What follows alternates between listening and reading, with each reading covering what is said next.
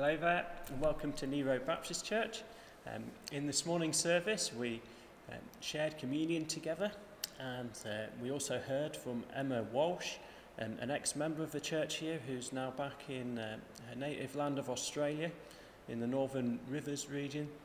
And she told us about a new church plant that she set up that's working with the LGBTQ community there. And she told us about how it's bringing together people who have really had a rough ride in the very conservative Baptist churches and other churches in that region, and is providing a place of welcome and sanctuary.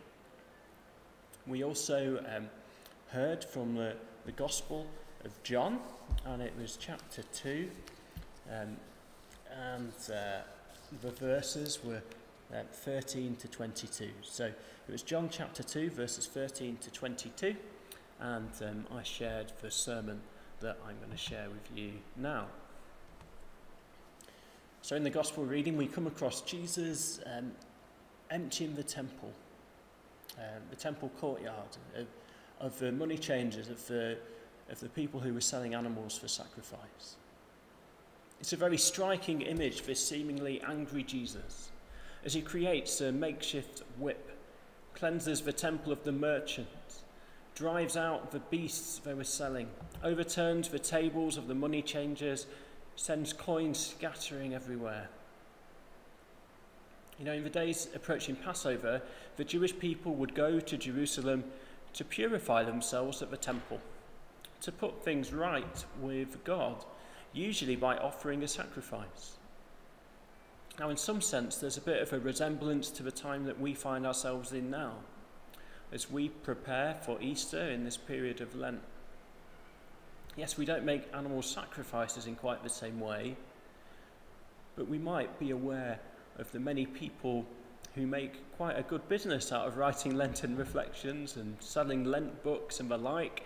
And it's this holy process of preparation that Jesus interrupts in such a dramatic fashion as he drives these business folk out of the temple.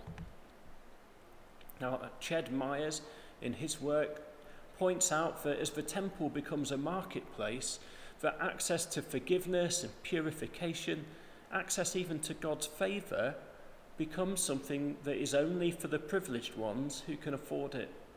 A barrier is put in place that prevents access to God. Some who would seek to take part in the festival are priced out of it. As if you're poor, the sacrifice that can be made is proportionately extortionate, and the sacrifice is very small in terms of the animal that is sacrificed, of course. Alongside of this, there's no guarantee that those who can afford to make a good sacrifice, and even showpiece sacrifices, do so with any degree of penitence. Their hearts can remain unchanged, but they could still seem outwardly righteous in the eyes of the community.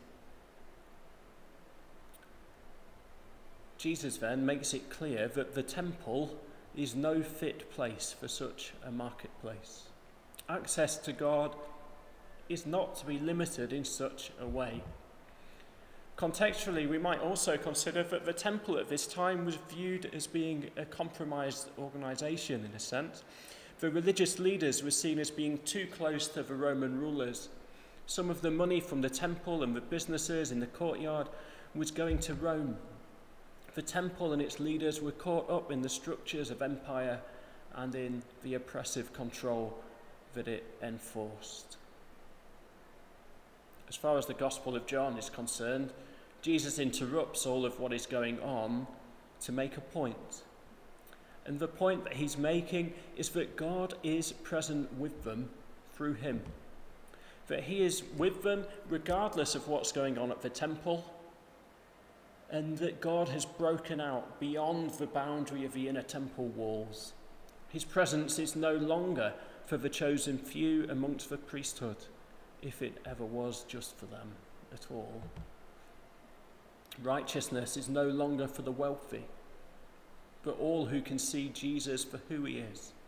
All who believe can receive salvation through him.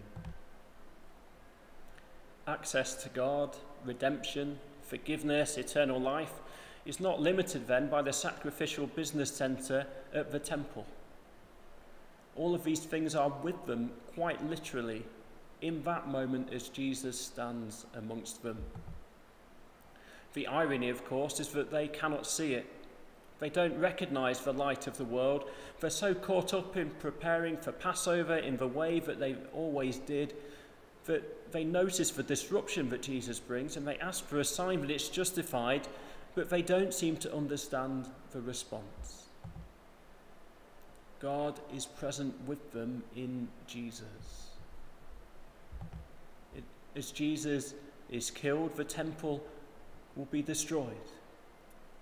As he's buried and then raised again, the temple is rebuilt. Now, there's no wonder that they don't understand this at this point. It is all quite cryptic, really. Even the disciples only get it as they look back and remember what Jesus said. It's only in hindsight that they join the dots together. Now, in this time of lockdown, when we're separated from our own lovely place of worship that you can see behind me, in Christ we find words of encouragement today. Because God's presence with us is not limited to the church on Bond Square, just as it was not limited to the temple. Lovely and important as the church building is to us, God's presence is actually made known to us in Christ's ongoing presence within us. And as the Holy Spirit fills us, it's made known through the love and friendship that we share with others, those who reveal to us the presence of God. And these words also should be words of encouragement for those who seek after Christ beyond the confines of the established church. For those who've come across boundaries that restrict their inclusion, who found the demands of controlling and blinkered church cultures too much to bear. It's a reminder that no one form of church, no authority figure, no matter how revered, can claim to provide sole access to salvation in Jesus Christ. For the presence of God cannot ever be contained in such a way. For Christ himself is the temple. No place and no person is beyond his reach. Christ is present in this world. The Spirit of God continues to be poured out, shining light in places of darkness, breathing new life in new and unexpected ways. Sometimes in spite of the best intentions of local churches who have sought to monitor access to the good news that Jesus brings. Now, of course, at New Road Baptist Church, we take great pride in our inclusivity, in our welcome to different people, regardless of social background, regardless of nationality. Even Australians and the Welsh are welcome here. Regardless of ethnicity, regardless of sexuality or gender, you will all find a welcome here. And this is a good thing. Yet we shouldn't lose sight of the Christ who dwells amongst us and challenges the ways in which we place limits still on the love, grace, mercy, and forgiveness that we ourselves know in Christ. We still need to stay aware to the many barriers that are so easily put in place, often subconsciously, that prevent people from encountering the redemptive love of Christ in our midst. Even if we think about how we meet through this time of pandemic, even though we've gone to great lengths to try and include everyone in the congregation, it still requires the privilege of good internet or phone access. It requires the money to pay for the phone and broadband and electricity bills. It requires knowledge of the Zoom link if you're joining us live.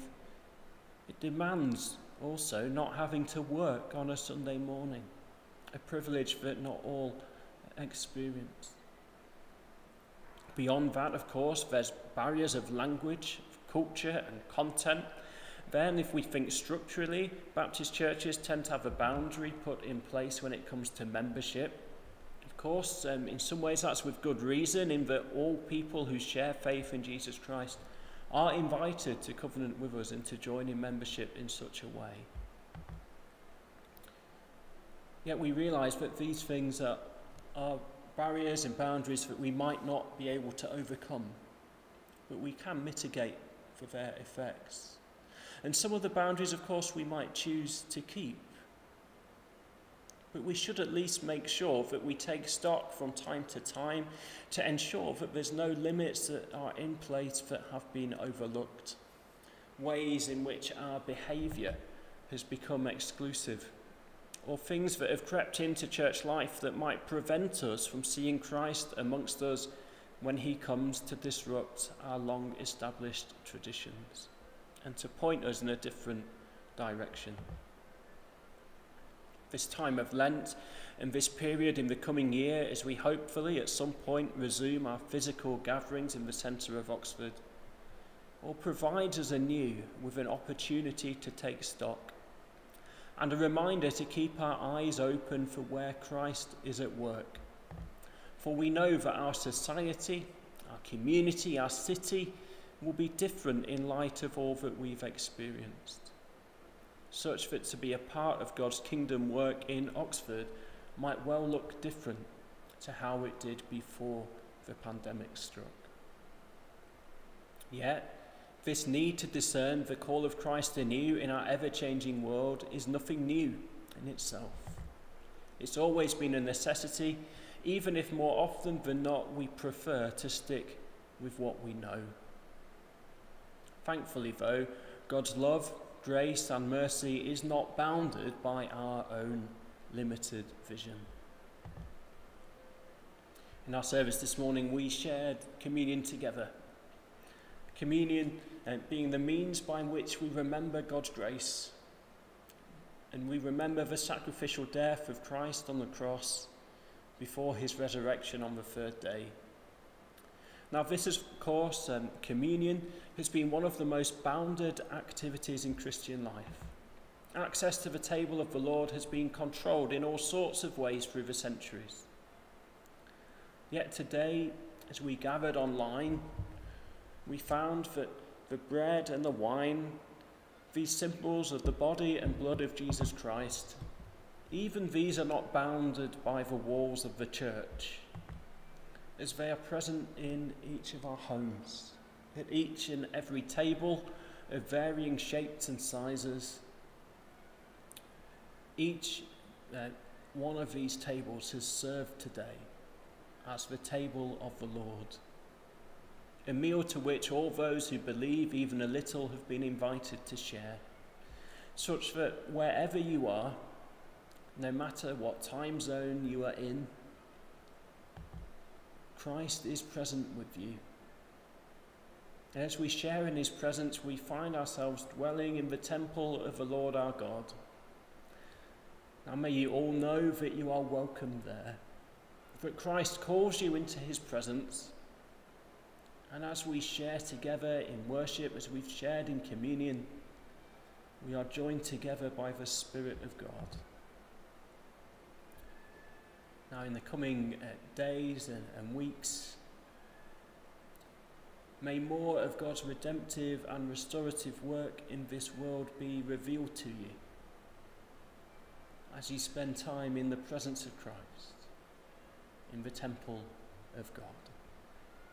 Amen.